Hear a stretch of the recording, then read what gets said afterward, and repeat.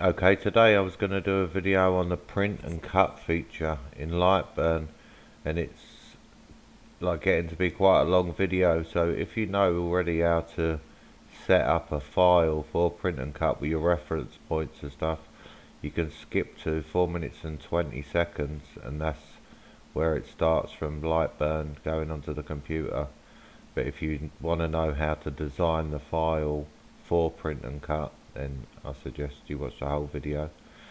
So thanks for watching, and if you enjoy the content, like and subscribe. Thank you. I just wanted to make a video on the Lightburn print and cut feature.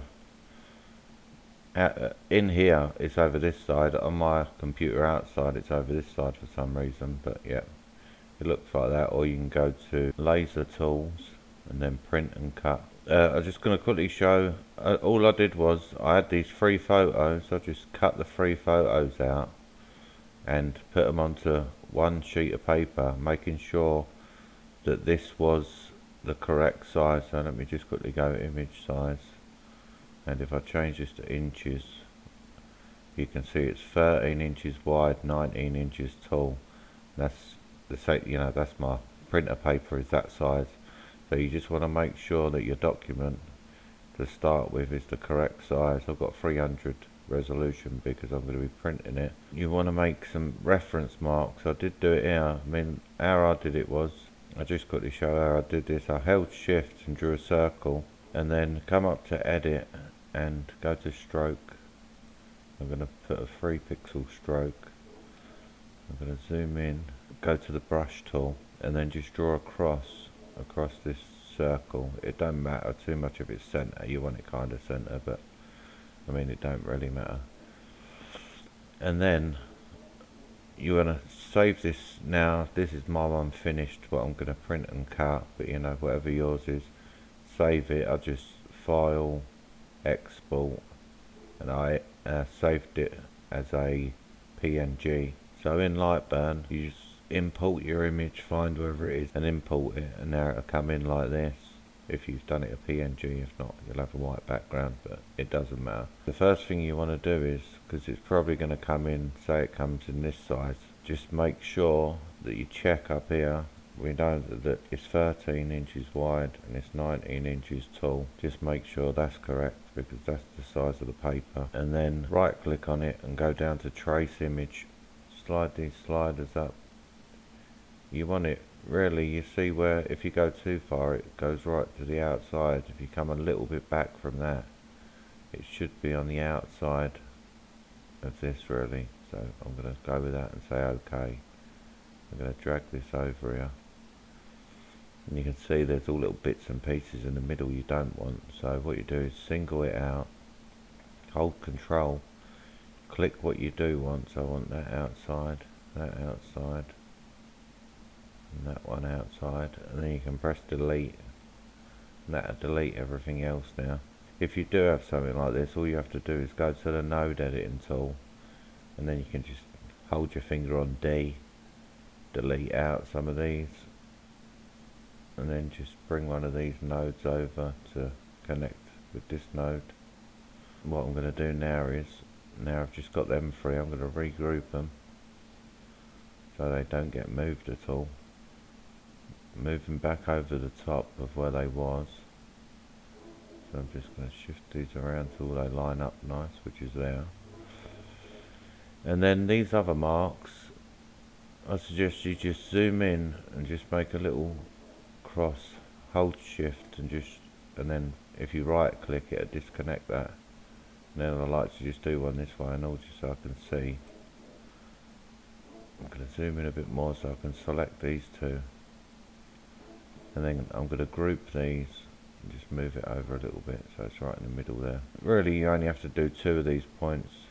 So what I'm going to do is I'll do this bottom one here.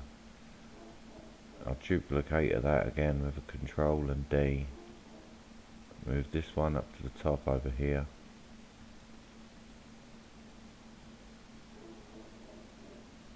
Just zoom in, make sure you're nice and centered on that, because we're going to use them to tell the laser where these marks are. Okay, so that's that done.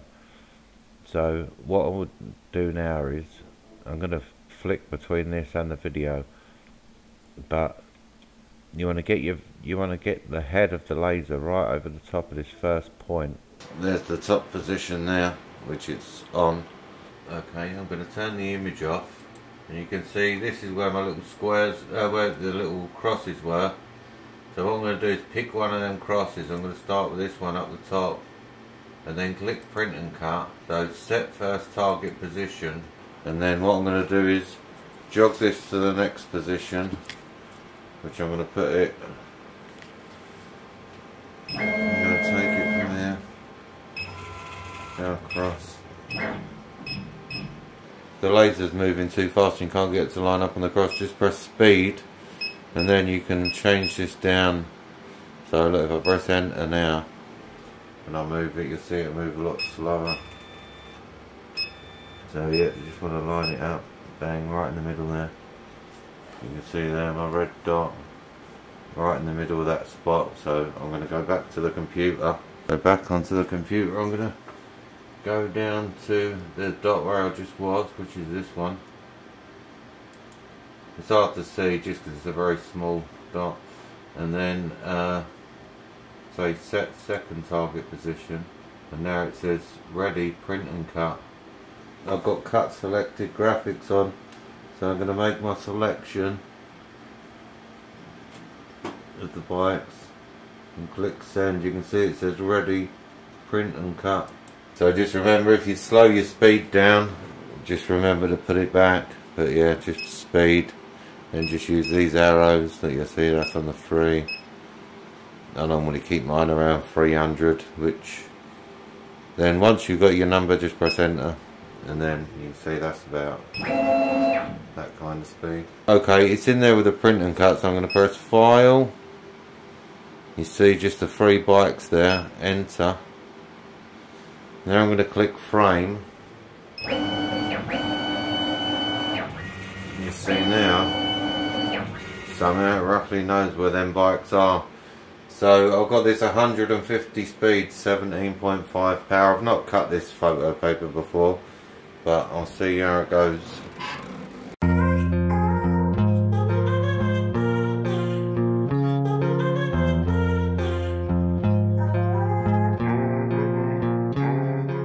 See, that just finished. I think I could have done with a little bit more power. I'm just going to see if these went through or not. Just.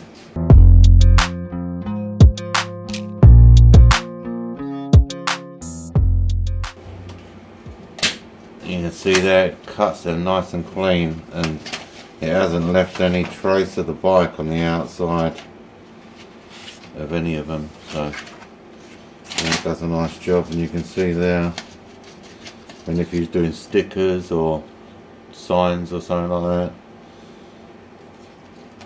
yeah, as long as you just keep these little marks tiny, and then make sure on the computer before you send it, it says ready, and then print and cut.